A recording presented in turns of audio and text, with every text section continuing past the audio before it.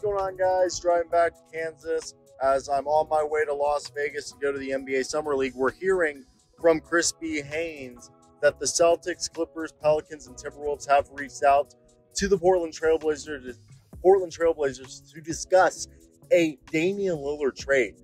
Quote, the Clippers, the Trailblazers, the Timberwolves, the Pelicans, the Boston Celtics are all teams that the Trailblazers, as I mentioned, have been contacted by, as I somehow listed the Trailblazers in there. And he says pretty sure there's more teams out there that have probably called out and reached out to discuss a Lillard trade.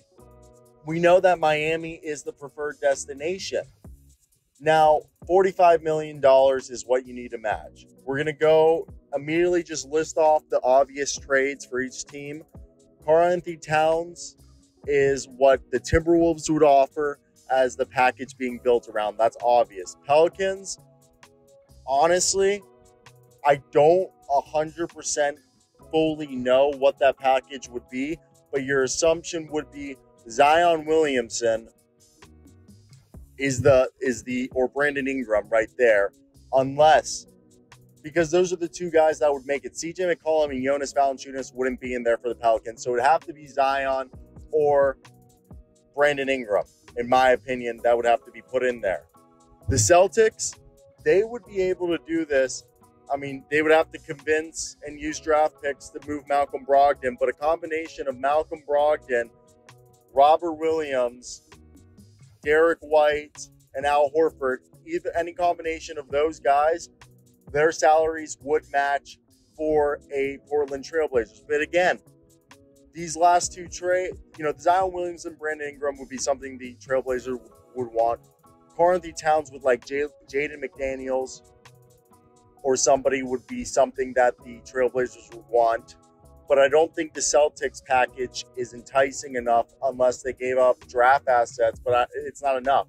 While the Clippers, they have the salaries to match it, and they have the star power that Dame would want. But my whole thing is, I do not expect a Western Conference team to get Damian Lillard. They won't trade him in the conference.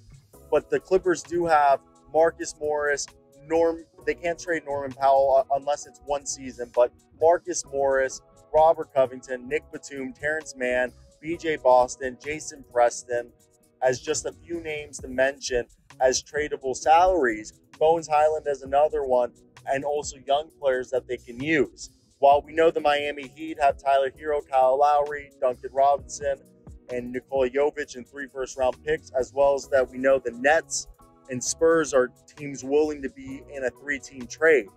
So when I look at this, again, Blazers have said that they're going to accommodate Lillard's request, and I think they're going to do, because he's been a Blazer guy, probably send him to either the Nets or Heat. I think it's the Heat he's going to go to, but I do not think it's a Western Conference team.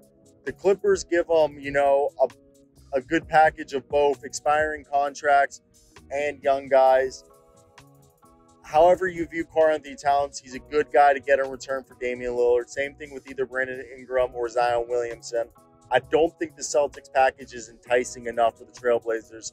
The Heat, if they can get a third team to send young guys while also eating the big salaries, the Nets can offer Cam Thomas, Nick Claxton, and Deron Sharp, Dariq Whitehead, just to name a few guys, as players that could be traded to Portland and for them to take on Tyler Hero, while the Spurs can take on Tyler Hero and whatever other salaries and offer, like Malachi Brannan and Blake Wesley and Zach Collins, etc., that I think are better opportunities for the Blazers. So I want to hear your thoughts. Where do you think he'll go? Again, I think it is the Miami Heat.